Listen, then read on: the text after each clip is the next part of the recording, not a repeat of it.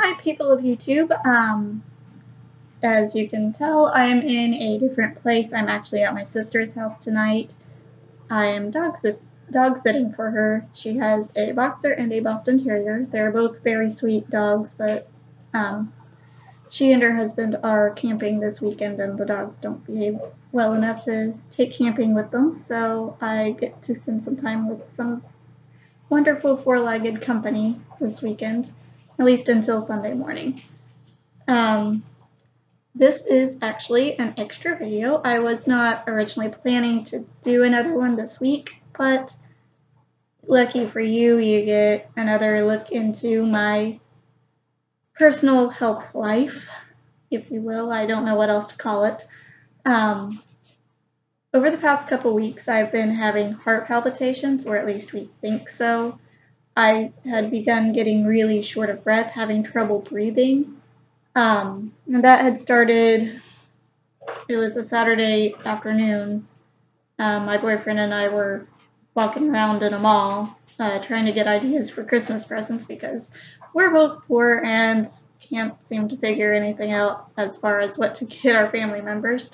So we were walking around trying to figure that stuff out.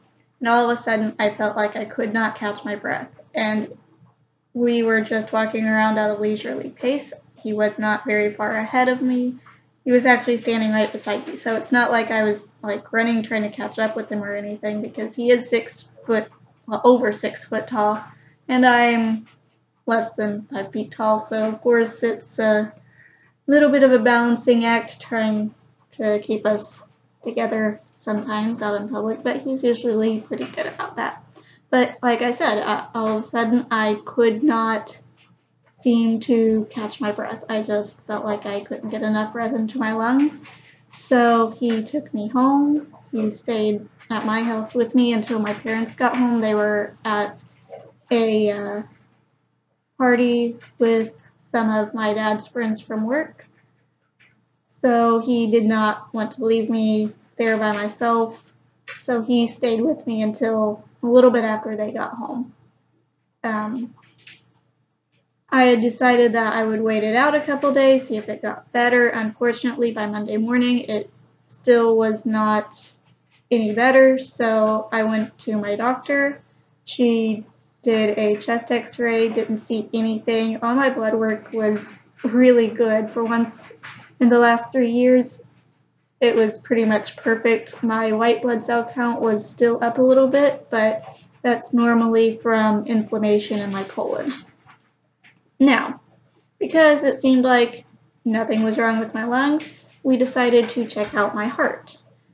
Earlier today, I went to the hospital and had an echo, which is like an ultrasound, done on my heart, just checking to see if anything was out of the ordinary. When I was in middle school, we found out that I had a mitral valve prolapse, which means that one of the valves in my heart, the mitral valve,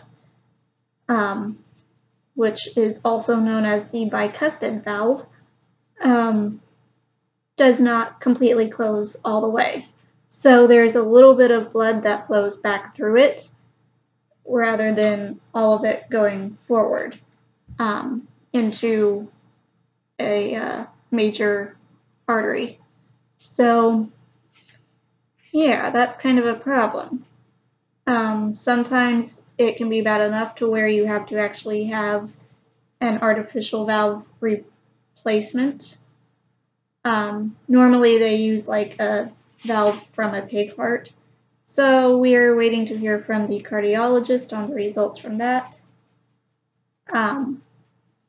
So yeah, I was looking at the screen on the ultrasound machine as they were doing it, and I noticed that it looked like there was more of a backflow through that valve than there had been last time I had one done, which it's been several years.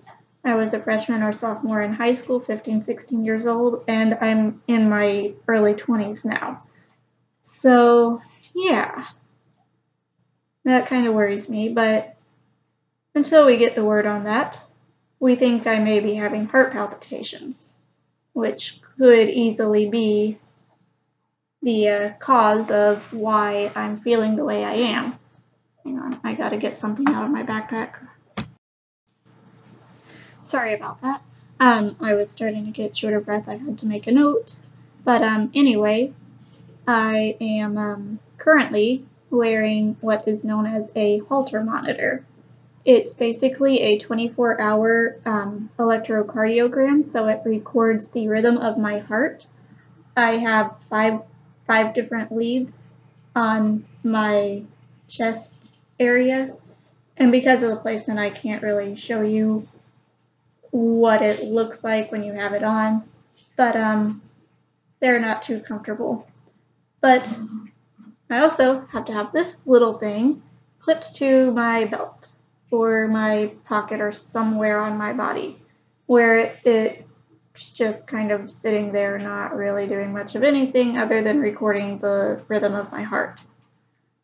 So I have just shy of 18 hours left. I get to take it off tomorrow afternoon at about 2:45. It started recording today at 2:45, so I get to take it off tomorrow at 2:45.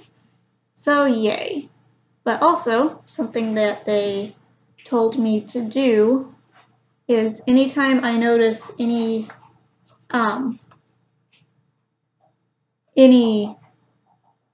symptoms that can be related to cardio or pulmonary issues, I'm supposed to make a note of it, what it was, at what time, and how long it lasted, and what I was doing when it happened.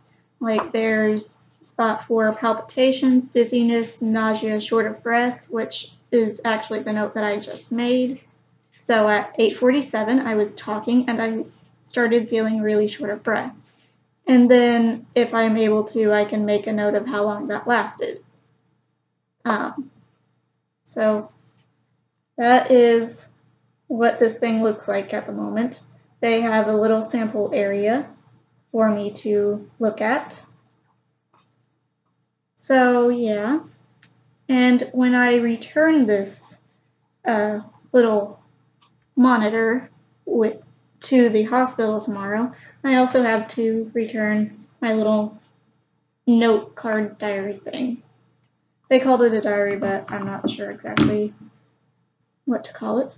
Oh yeah, I still have my nice, wonderful hospital registration bracelet because they didn't cut that off me like they normally do. When I get my blood work done, I normally have it done at our county hospital, and normally they cut the bracelet off when they're done with it, but they didn't today. So I thought I would make a video and just kind of explain what was going on. I thought this was a really good opportunity for those of you who are actually having issues with your heart and may have to wear one of these things. You do have to sleep in them. And I'm not looking forward to that too much because I like to sleep on my left side, and yeah. That's the easiest placement for the little monitor to go is on my left hip, on the waistband of my pants. And I obviously can't sleep like that, so I guess I'll figure something out. And then on top of that, the boxer likes to use me as a pillow when I dog sit. But anyway, I thought I would just make this video and give you a heads up of what's happening, what I get to wear. It's really not that bad, it's just when they put the leads on, they use a lot of paper tape, and it's not very comfortable at all. Those of you who've had any kind of blood work done or had an IV in at the hospital, once they take it out and they put that bandage on, you know it's not too comfortable. It's about like that, only in 5 different spots. So yeah. Sorry about that. So yeah, as far as what my next video will hopefully be, it will hopefully be a book review over this book, Dragonfly in Amber. It's the second book in the Outlander series. So far today, the colitis has been behaving, so the Humira is working great. Trying to think anything else. Oh yeah, over the last week I've had symptoms of a urinary tract infection, which hasn't been too fun. But today I also had to go in for a follow-up visit with my doctor, and she did run a test to make sure that I did not have a UTI,